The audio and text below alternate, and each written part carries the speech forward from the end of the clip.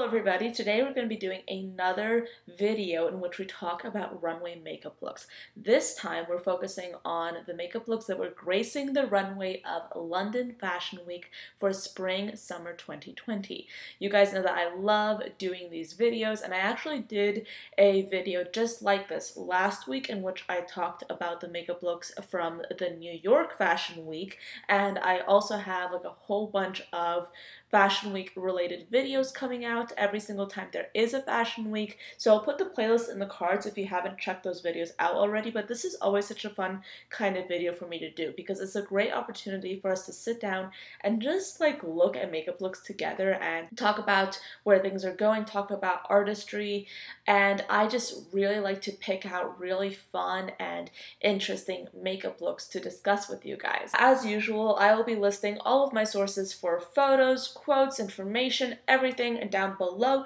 in the description box. So if you want to learn more about any one of these shows or makeup looks, check the description box down below and you'll find all that information there.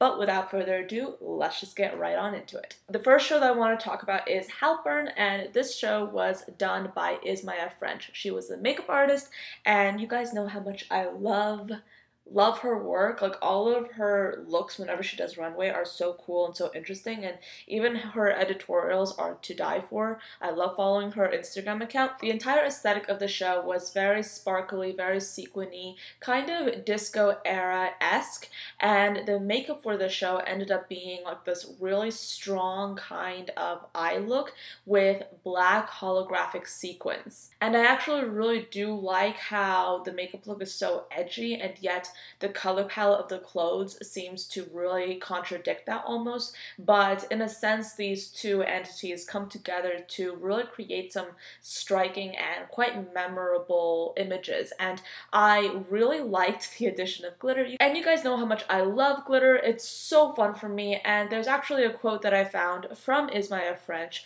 and she says, "This is a graphic black eye with a retro spin and a much more glamorous way to do glitter." Moving on, I really want to talk about House of Holland. Now, the makeup artist for House of Holland was Dominic Skinner, and I will say that I love glitter, yes, but I also really do love color. So yes, this is personal bias, but I really found myself drawn to these looks specifically because of like the really vibrant use of color and glitter mixed in together. The glitter that was used was either purple, lime green, or lilac, and according to Dominic Skinner, the glitter look was supposed to mimic glitter that has been lived in and loved in. Apparently, the entire vibe of the show was supposed to be 90s rave mixing in with 70s disco. So again, we have that disco theme, and that's actually going to be prevalent throughout this entire video. You see a lot of makeup artists and designers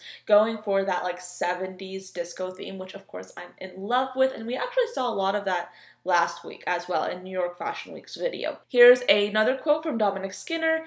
"It's Coachella, but also Burning Man. It's festival-esque, easy, lived in, and loved in. It's blown out, loose, and free. And ultimately, it's very David Bowie." The next designer was Marques Almeida.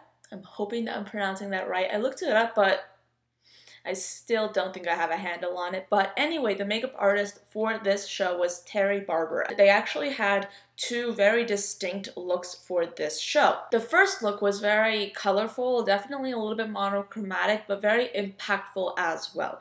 This is a quote from Terry Barber. "For the shape, we took inspiration from 50s sunglasses. We wanted to experiment with different ways of shaping the eyes instead of the classic eyeliner in the socket look.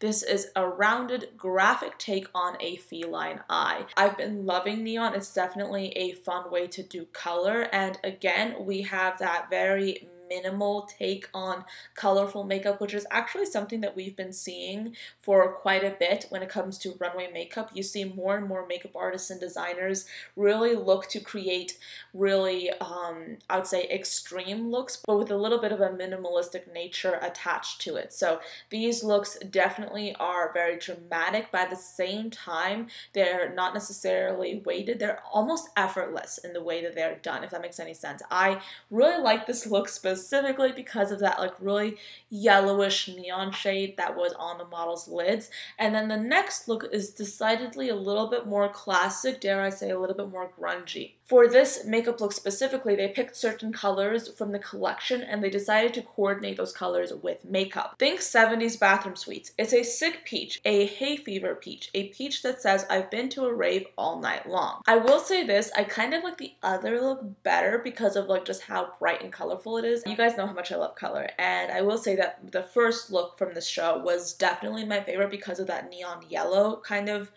esque take on a look. And yes, I am wearing very neutral makeup today, which actually surprises even me because I was going for like a gold look and it ended up looking a little bit neutral. I know I'm veering off topic, but I don't know, I'm kind of experimenting with like neutral-er looks, but of course with like a dash of like glitter and just a bright lip. I don't even know what I'm saying anymore. But anyway, moving on to the next show, we're talking about Paula Noor. And the makeup artist for the show was Lottie. And what's interesting in this show is that they really went for that watercolor theme.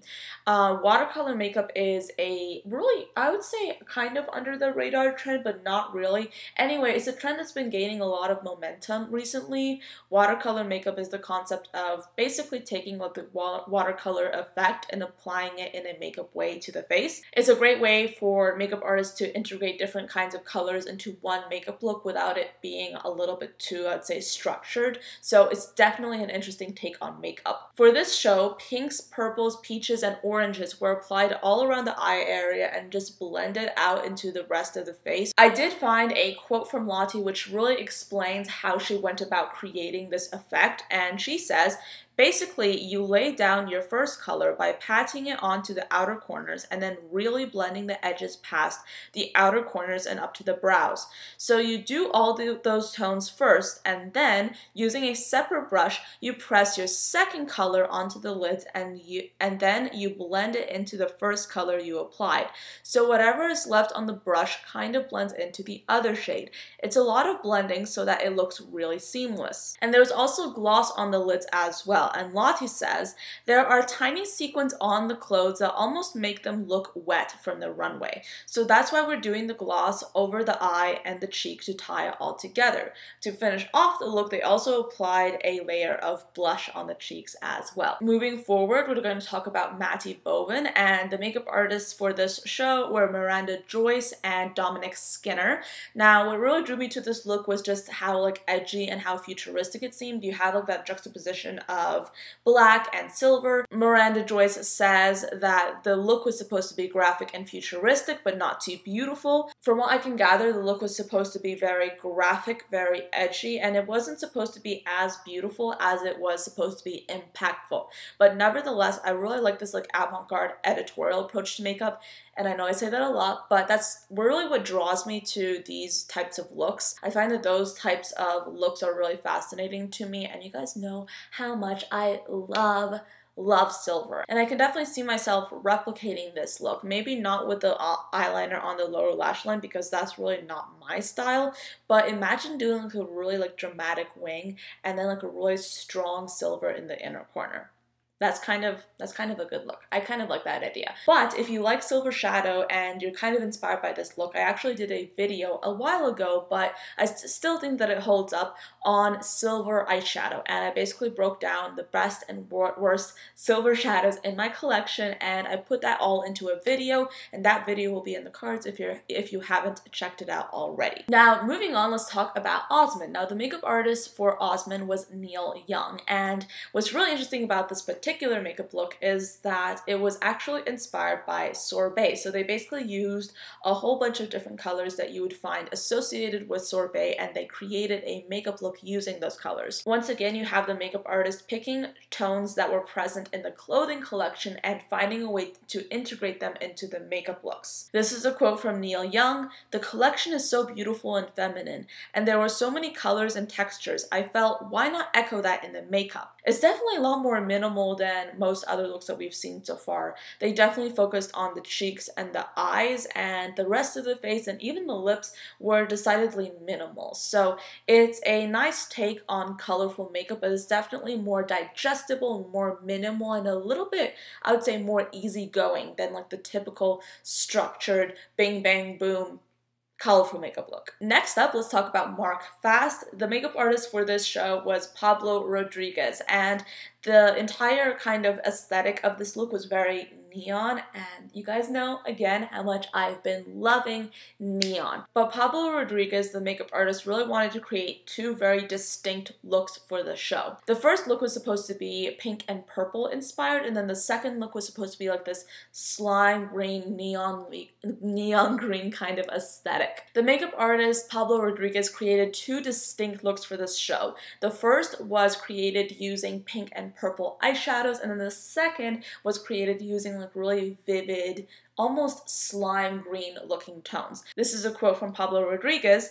"This look takes its cue from the 80s and there's a lot going on. I washed an acid green eyeshadow from the upcoming Electro Tartan eyeshadow palette, from Illamasqua by the way, across the entire eyelid, almost up to the hairline. Then I loaded a darker green in the inner corner and underneath the lash line, applied white eyeliner in the waterline, and finished off with black mascara." This look was definitely focused mostly on the eyes. The brows look a little bit done, a little bit perfected. The cheeks definitely look like they have a little bit of blush on, and the rest of the skin looks relatively perfected. It's definitely not a minimal look. This video makes me really want to dip into some neon colors. I am so inspired. And alright, so that is the end of this video. Those are all the makeup looks that I want to touch on for London Fashion Week.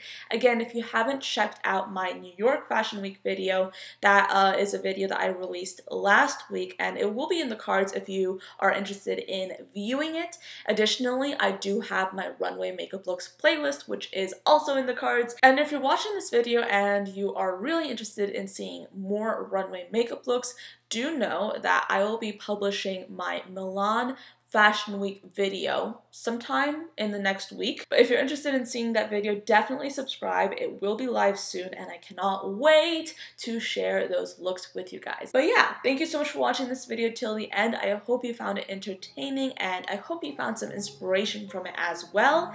And I will see you all in tomorrow's video. Bye, guys.